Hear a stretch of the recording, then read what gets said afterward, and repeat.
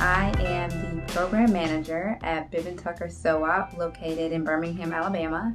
We are a sewing nonprofit organization, and we use sewing as a means of promoting education, economic opportunity, and empowerment. I also am someone who is very interested, very invested, and who has researched and studied quilting in America, specifically quilts created within the African American community. So quilting traditions that are traced back to having their roots in African American art making traditions and African art making traditions. Also quilting movements and cooperatives that are correlated to social justice movements. My area of study came to be when I was in grad school at Bowling Green State University in Ohio, and decided to study quilting. It just kind of happened. I think I was just homesick because I'm from Alabama, and quilting is a big part of our art making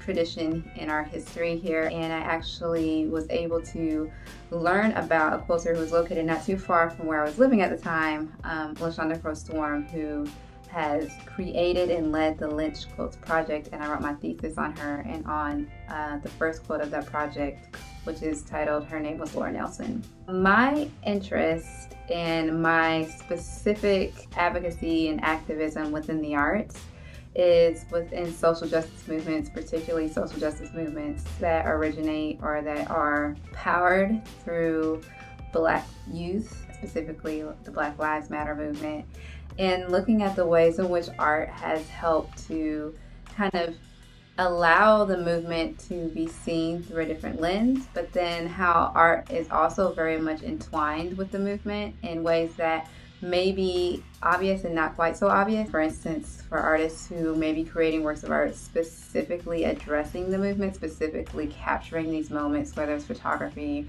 painting, drawing, illustration, writing, performing arts, but then also looking at the art of fashion. What is being worn at these movements? What are being worn at the protests? What are the signs that we are creating? What are the social media posts? What are the memes? What are the illustrations, specifically the ones in memorial of the victims of racial violence and racial terror? And for me, that is kind of where my interest lies, in looking at these movements that are very much organic and grassroots led, from artists who may be using social media as their means of communicating with the world what is happening in their own communities. I think right now is such an important time to really be paying attention, not only to what is happening within our own communities, but what is happening globally.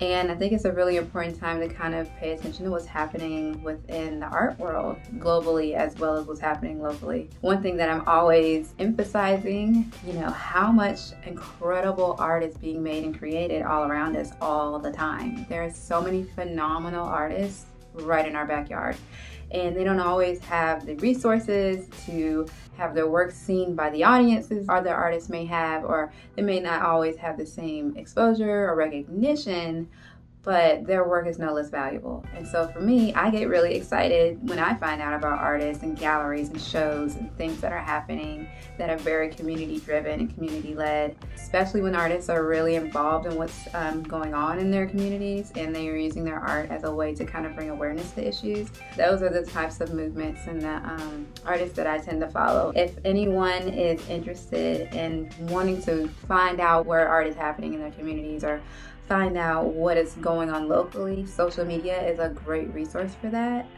Hashtags often will bring you results. Just hashtagging something as simple as Black Lives Matter, and the images that come up, and the illustrations and the photographs, and the things that people are saying even within their posts. I think a lot of people really are using social media as a way to express themselves with the written word.